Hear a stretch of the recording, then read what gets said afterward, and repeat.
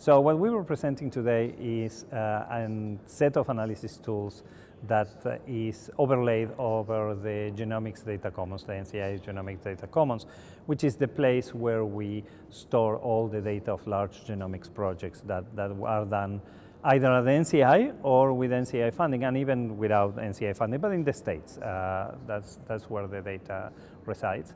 The problem is that this data is of a really large scale, petabytes in size.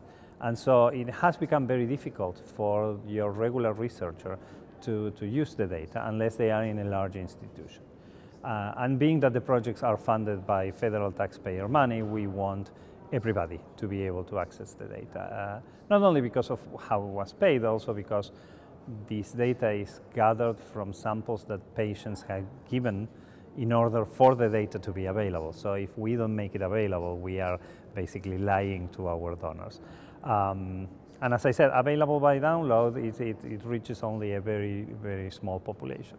So what we have done is, with the overlay of Dave, everything has an acronym these days, it's Data Analysis, Visualization and Exploration tool.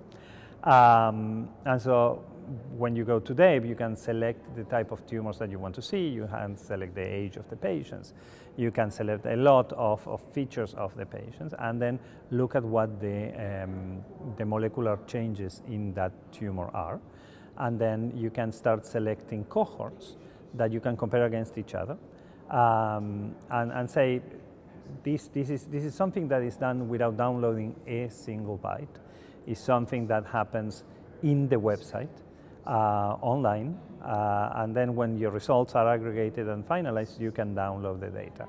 Obviously, this is very useful for researchers, but it's also very useful, I think, for patients and patient advocates and clinicians, because if once you have the results of your analysis, you can go to here and try to see if you find cases that match your diagnostic, and then you can look at how they responded to therapy and how the different options that you have. So it helps people to understand the information on the tumors and take charge of their treatment. So it's in the very early stages.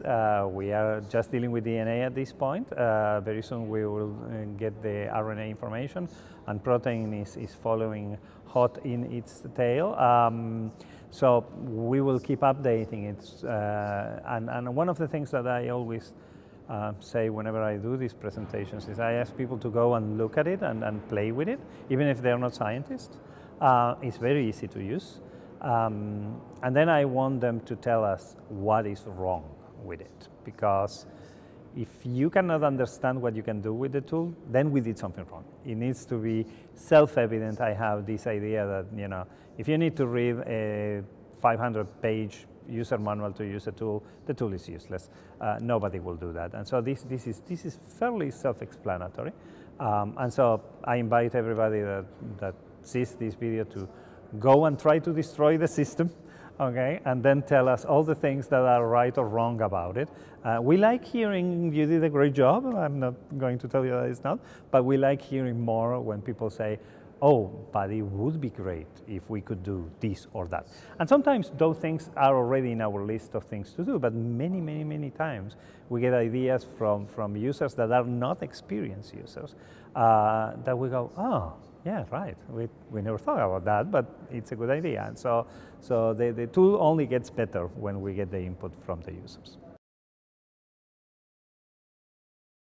Originally, when we were setting this up, we were thinking researchers, and so you did the selections of your cohorts, and we had Excel spreadsheets that researchers understand. But then when we got the first presentations of those, I immediately went, yeah, but that's only for researchers. And so what we have is, you can download the Excel spreadsheets, you can download the files and do the work on your own, but when we do the presentations, they're all graphic presentations. So pie charts galore, graphs that go up and down, things that are, my kid, 14-year-old, understands perfectly fine. In fact, I use him as one of my guinea pigs from time to time. I tell him, it's like, okay, get online and tell me what you can see. It's actually very easy to understand.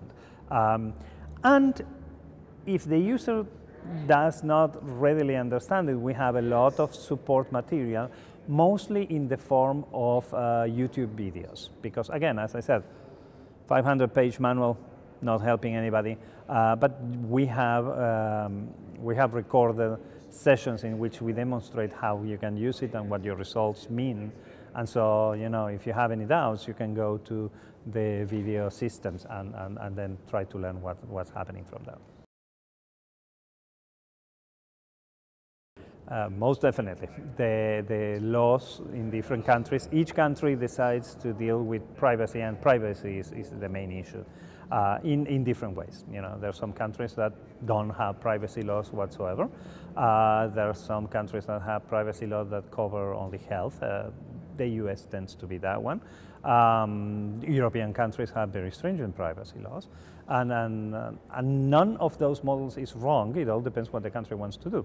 But the system needs to operate in the context of going across national borders, and because there are many places where this data resides. And so we do believe that being able to do the analysis online without downloading the files helps solve the problem of privacy, because you can go check the data, aggregate it, basically make it even more de-identified than it already is, because now you have a lot of patients that are reporting together instead of a single one, and then you can download the result without ever touching the file to download, and so you maintain privacy. It solves the issue of crossing borders where the rules are different. If you are doing everything basically in the cloud, if you want to say that, and then you actually never got the file. And so that has been one of our guiding principles, basically, and it's the guiding principle of the safe harbor idea. So I do believe that this is the way of the future. We are going to be exchanging data more and more without actually exchanging the data, but doing the analysis of the data and then bringing the results back. Because really, if you trust that the data was done correctly, you want to do the analysis. If you don't trust that the data was done correctly, you probably don't want to add it in your analysis anyway. So, you don't really need the file to verify that it was done correctly.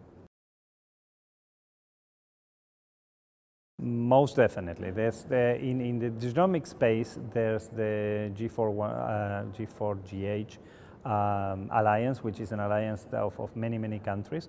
We are trying to decide common standards that everybody should agree on. We are part of G4GH. NCI is one of the founding members, and so we most definitely follow the rules. But the interesting thing is, when G4GH was put together, there were no systems dealing with these large data sets. GDC was probably the first one to do it, and we did it without the guidance being there, because it was being discussed. But then after the success of the database, basically, it was kind of a feedback loop, where we did it thinking of what G4GH would like to see, and then G4GH saw the database and went, ooh, this is what we want to do. So we are feeding off each other. But in genomics, with the International Cancer Genomics Consortium and other groups like that, we have been participants since the very beginning. We have been founding members of all those organizations. And we do believe that the only way to really, truly understand cancer is to go across national frontiers. So we have to do it in collaborations. What a gastric cancer looks in the United States is very different from what a gastric cancer looks in Japan. But that doesn't mean that we cannot learn and apply the lessons learned from one ethnic group to the other. And so it is vital to be able to participate in these, if you want, UN of genomics type of organizations.